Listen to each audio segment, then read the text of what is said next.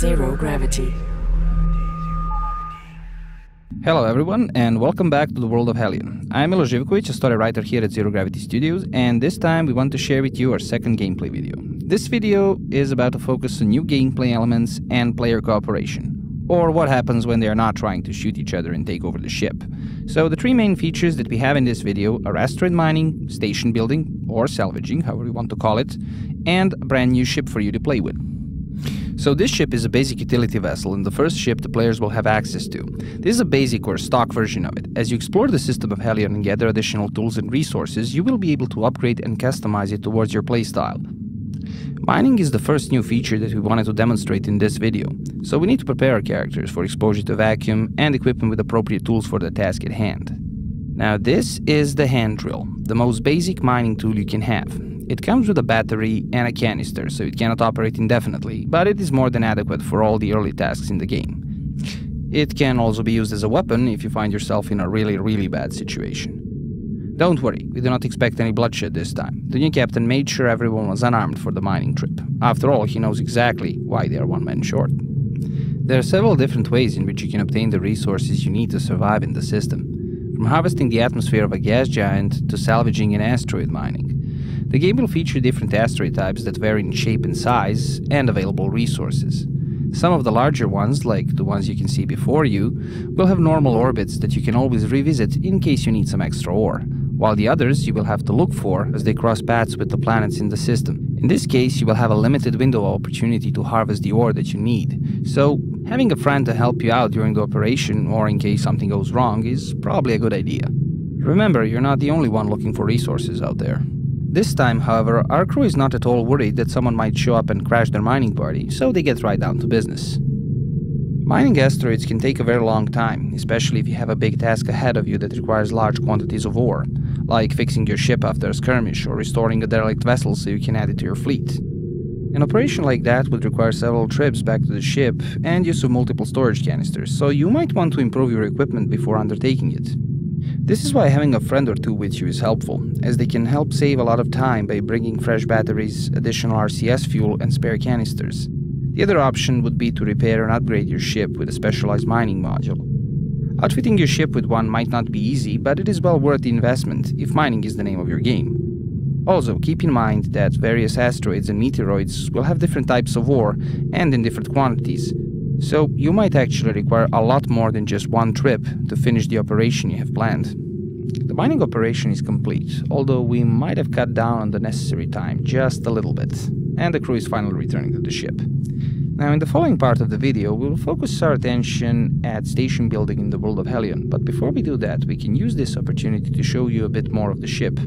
It is faster and slightly more maneuverable compared to other ships in the Altair Corporation's fleet. It has a large cargo hold and an aerodynamic hull designed for harvesting gas giant atmosphere. It also features a top-mounted airlock that can be used to dock the ship directly to other stations or with other Altair Corporation vessels. With the crew safe and sound aboard the ship, we can move on to the next part. Base building in Hellion is a bit different from other games. The system is a wasteland full of ruins and derelict ships, so we wanted to shift the focus from building new to repairing and restoration of what was once destroyed. Throughout the game, you will find many sites like this. Some modules will be severely damaged or destroyed, while others may need extensive repairs to once again work as intended. Some may be so damaged, in fact, that looking for a new site might be more efficient than repairing the model that you've just found. Finding these sites is not an easy task, so you might need to look for hints or clues on sites that you do manage to find. Once the players have located a site, the next step is exploring it for useful equipment. Keep in mind that even if a module is unusable, some of its components may be intact and useful for maintaining your own station in proper condition. In this case, our crew had decided to build themselves a new home at this location, but connecting various modules even in decent condition is somewhat complicated. This part is the power supply module. It is the heart of any proper space station, and probably its most important part. To connect the modules to the existing station, or build a new one, the players will need to access the module's built-in RCS system. The RCS system is used to maneuver the modules in the correct position so they can be linked to other structures via standard docking ports. These ports are compatible across all Altair ships and stations, allowing a simple, fast and easy connection between different pieces of equipment. One of the players is going to inspect the module, and we will use this opportunity to show you the interior and talk about its operation and purpose in greater detail. Its entrance is a standard docking port that can be used to connect to other stations. It is in standard zero gravity, but as soon as you step through the door, the gravity will kick in, if the module is of course operational. This is probably one of the largest modules that you can find, second only to the cargo hold or a massive warehouse. It is a hot fusion reactor based on the designs of the 20th century, such as the tokamak and the ITER facilities. It runs on hydrogen isotopes and produces an incredible amount of energy that is then stored inside its massive capacitor banks. Only one such module can provide power and gravity for an entire station if maintained and refueled at regular intervals. Compared to this system, the solar panels look tiny and insignificant indeed. The Altair version is designed to function reliably in all conditions and therefore has a sturdy interior and strong outer plating that protects it from the elements and other harmful conditions. One of the players has successfully linked up with the RCS system on one of the smaller corridors.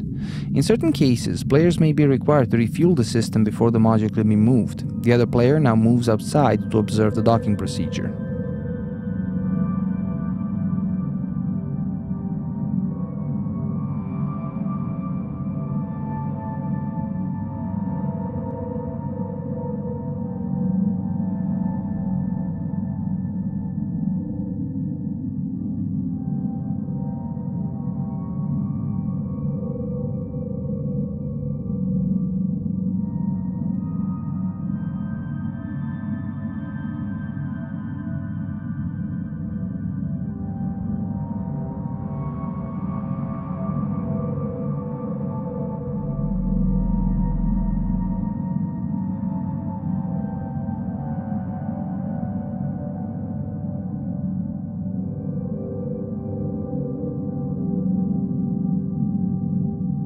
Once the modules have been connected, the player can move freely between them.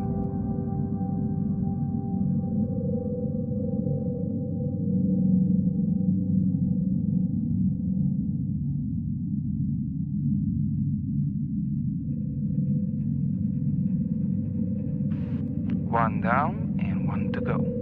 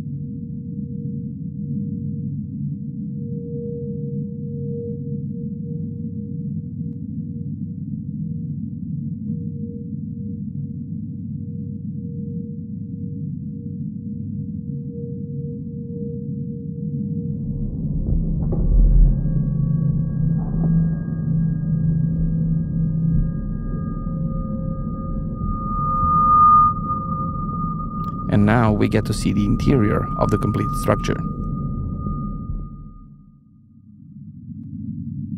With all the connections secured and the foundation of the new base set, the crew can finally take a few moments to rest and celebrate a job well done.